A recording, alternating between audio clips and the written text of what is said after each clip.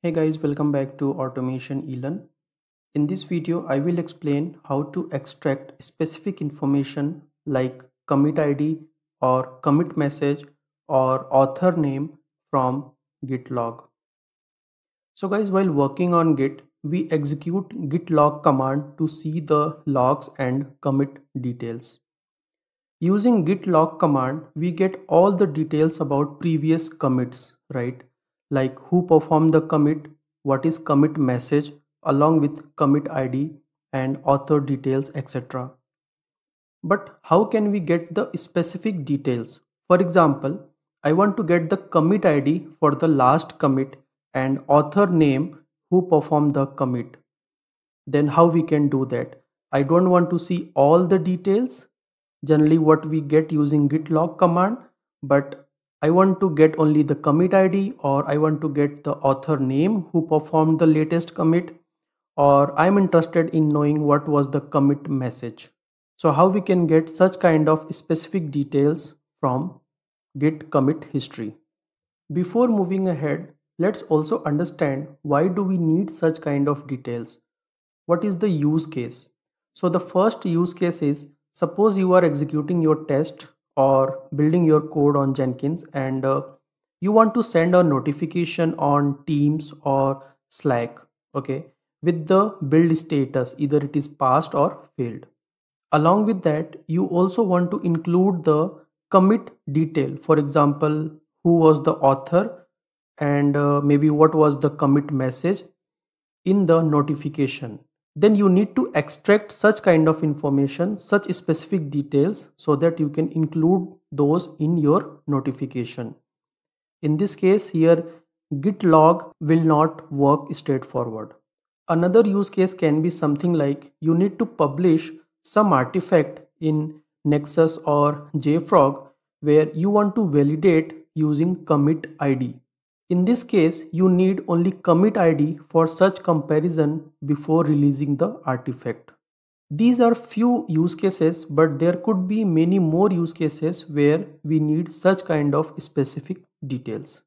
So let's understand now how we can get these details and what are the commands that we can execute to extract such kind of specific details. So guys, here I am referring one repository, git reset tutorial, and I'm on master branch. And here if I'll execute git log, then I can see the details about all the commits that I have performed, commit ID and author and the commit message and the timestamp, etc. And this is the latest commit, this is the previous commits and all. So using git log, I'm getting a lot of information for each and every commit I have performed on this repository, right? But my intention is to get the specific detail. For example, I want to understand, I want to get the commit ID, latest commit ID. I don't want to see all the details what we get using git log command. I want to get the commit ID of the latest commit that I have performed on this repository. So for this, I need to execute git rev parse and head. So this is the command. If I'll execute this, git rev-parse head. So here we are pointing to head and it will give me the commit ID of the head. Head means the latest commit that was performed on this repository for this branch.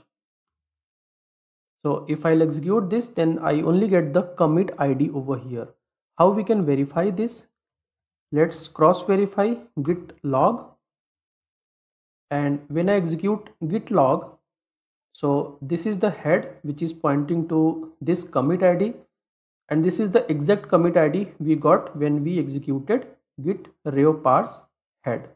So head means latest commit and it will give me the commit ID of the latest commit where the head is pointing to.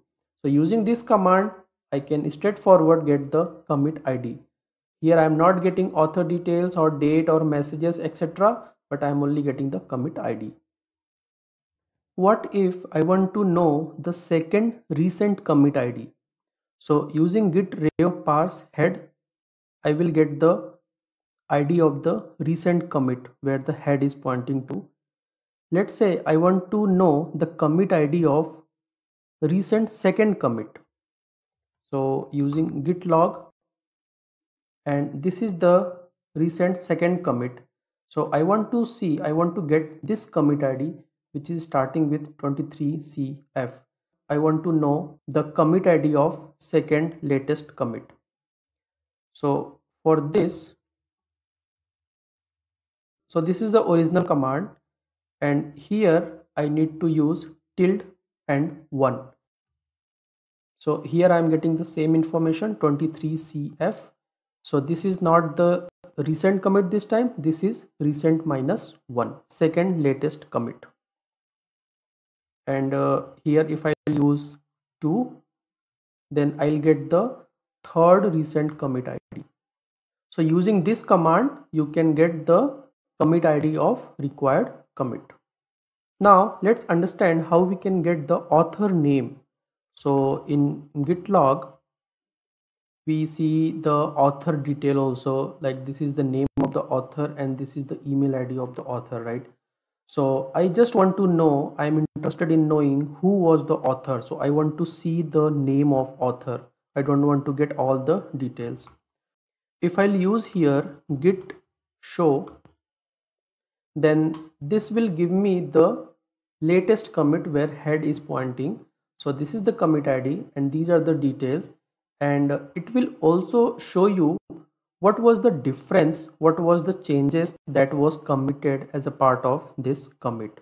So here we can see as a part of this commit, this is the new line, this is the new details which was added. But we don't want to see all these. Okay, so what I can do is I can modify this command git show -s. So if I'll use -s, s means suppress the differences. So these were the details about differences, and this time I have used -s, which will not show you the differences. So I'm getting just the latest commit details. Let's modify this further. So git show -s, and let's use some format here. Format, and I will use %an. An is for author name. So using git show -s, I'll get the details about the latest commit. Using format option where I have given an, using this option I will get just the author name. So let's execute this, and here I am getting just the name of the author, which is Suresh Dubey, and we can verify from here also author name is same. We have used additional flag along with git show command to get the detail about author name. Similarly, you can change the format parameter over here to get the other details also. So this is the command that you can execute to know the author name, and you can append this detail in the notification that you are sending on MS Teams or Slack channel. Third thing that I want to discuss here is when we execute git log, so we saw how we can get the commit ID, we saw how we can get the author name. Let's talk about how we can read the commit message. So when we do git log, we see all the details, right? And git log, if I'll use -1, then I will see the latest commit where head is pointing to. So this is the recent commit performed on this branch.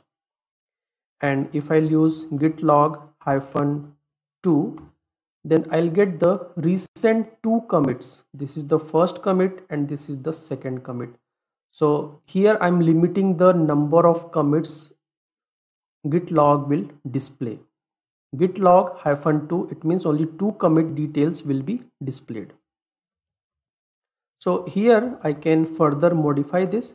So I'm interested in knowing the recent commit git log -1, and further I can modify this using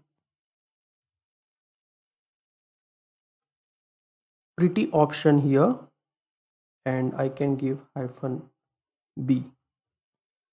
So here I am saying execute git log and limit it to recent commit, recent one commit, and using pretty option where I want to see message only in the raw format. So if I'll execute this, I will see the commit message update m2 file. Let's execute this command to get the commit message of recent 2 commits. So git log -2, it means 2 commits will be referred, and we will apply the pretty option %b. So here this is the commit message of latest commit, and this is the commit message of second latest commit. Let's verify this. Git log updated m2 file. Updated m2 file is the recent commit. Add new file to new test, and this is the exact same message I have given when I was performing this commit. Using this log, I can limit the number of commits, and accordingly I can see the commit messages also. So these are the 3 specific details which we understood, and you can extract such kind of details, and you can utilize and you can use those details in your pipeline on Jenkins, or if you are working on DevOps, then definitely you would need such kind of details so that you can perform some comparison for certain action. So definitely these are going to be very useful when you deal with such kind of use cases. That's all for this video, guys. I hope you have learned something new today from this video, and you can reach out to me for any doubts or any questions. And please subscribe to this channel to learn many other concepts and features. Thank you for running this one. Thank you.